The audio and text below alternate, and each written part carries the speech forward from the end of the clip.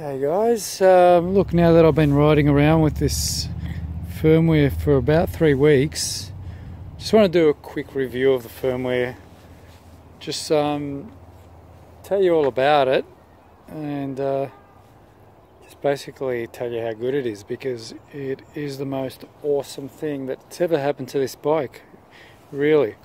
Okay, so just go through some of the main features. So obviously your power assist level, up and down. We have the top 2 buttons.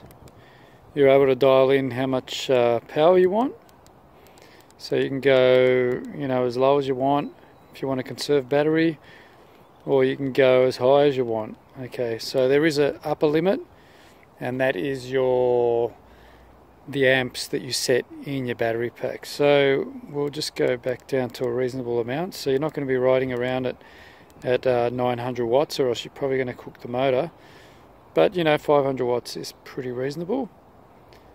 So just hold the middle button to get back to the main menu. So down here we have the voltage. So I've got a 36 volt battery, charges to 42. I press the button again, and we have the amps. So how many amps the motor's pulling.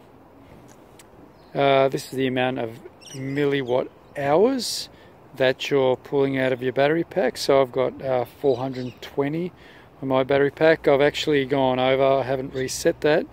The new version resets every time you fully charge your battery. And this is the cadence, so just quickly show you the cadence.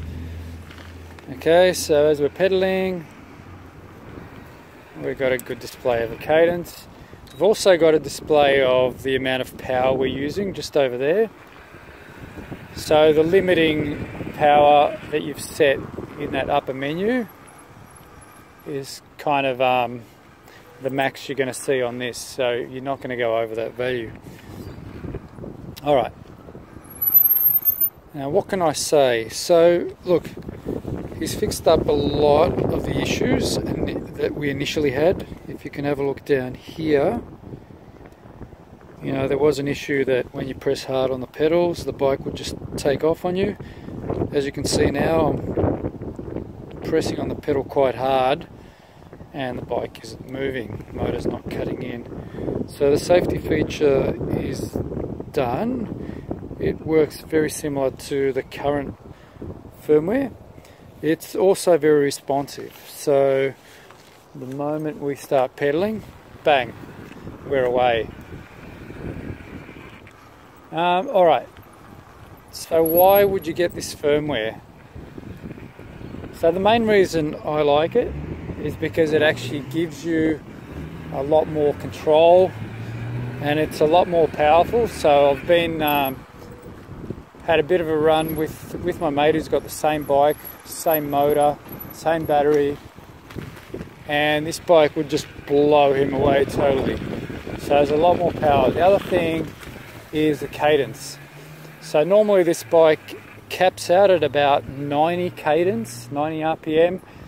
Now what you notice is that the closer you get to that 90, the less power you have, and you get to a point where it just kind of hits a little like a brick wall. You can't go any faster. You've got to change gears.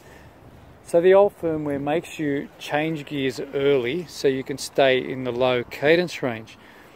Now this firmware actually helps you out. It actually gives you more power the more cadence you use, the faster you go. So you can see now it's like it's pulling, and it just wants me to stay in that gear. It doesn't want me to change gears. I mean, I'm already up to 94 cadence, and this thing is really happy to just keep pulling me along. Now we can take this up to about 120 cadence on the 36 volt motor. I've had the 48 volt, well, I've had a 48 volt battery on this motor, and I took it up to 128 cadence. Okay, so yeah, cadence is fixed. It is so cool to be able to just freely pedal as fast as you want. So if you watch my video about the review on the Tsdz2, you probably would have heard that the main reason I wanted to overvolt my motor was to go for a higher cadence.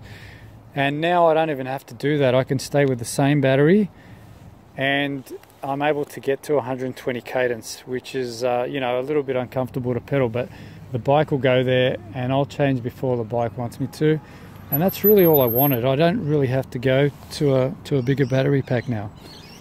So we've done a lot of things to this firmware since it's been released about 3 weeks ago.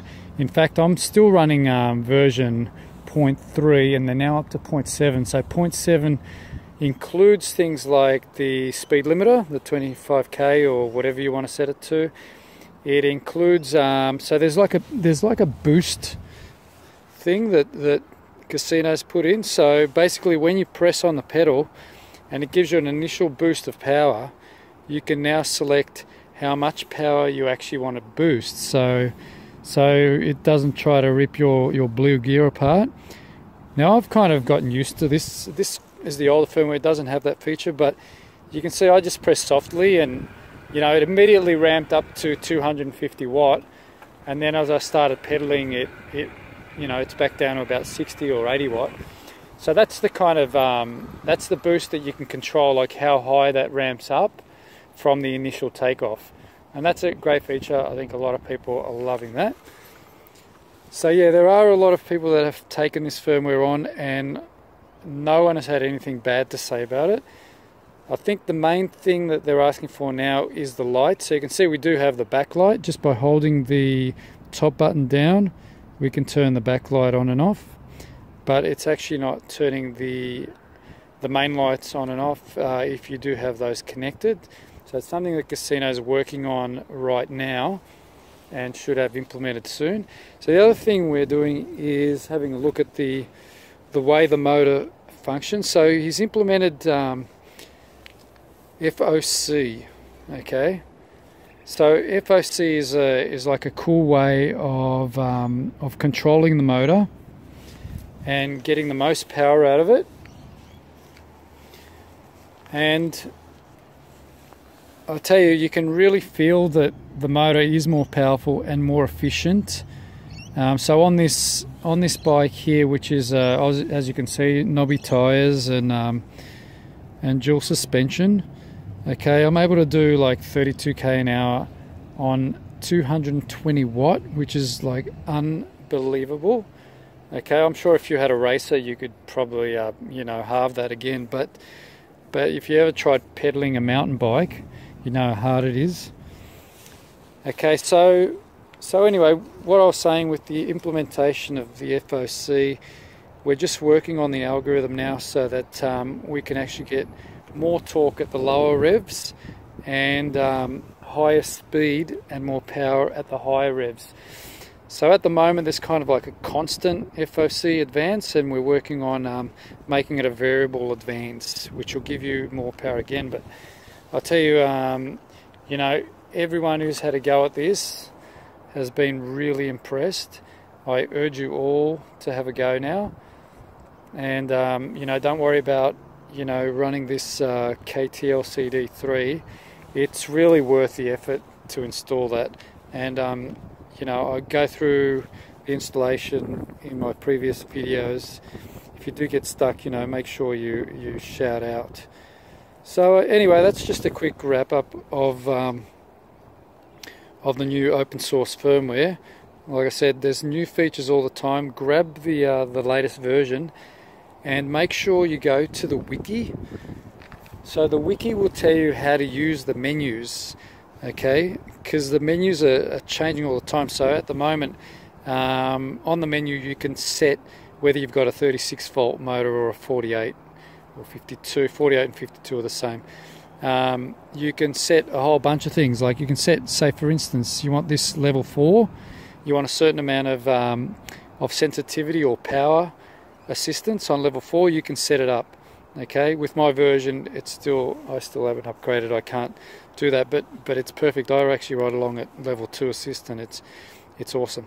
So anyway, so there's a whole lot of new features. So just the menu system takes a little bit of getting used to.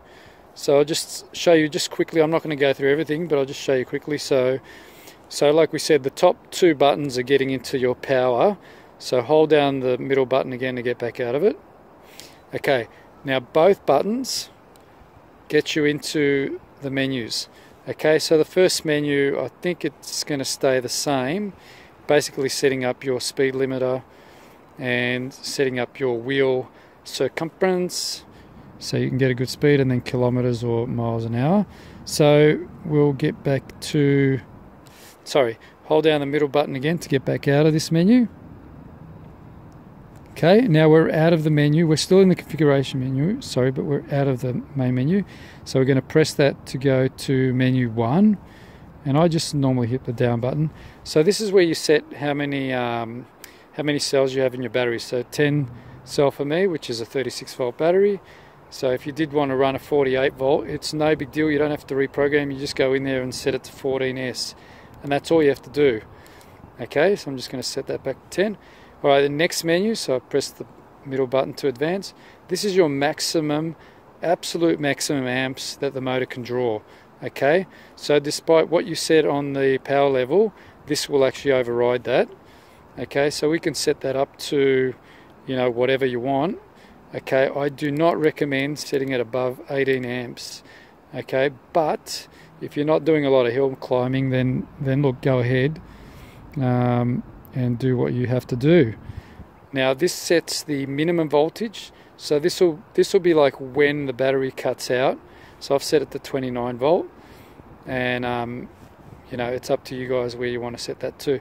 So again, it'll just keep cycling. Now to get back to the next menu up again, so we hold down the power button.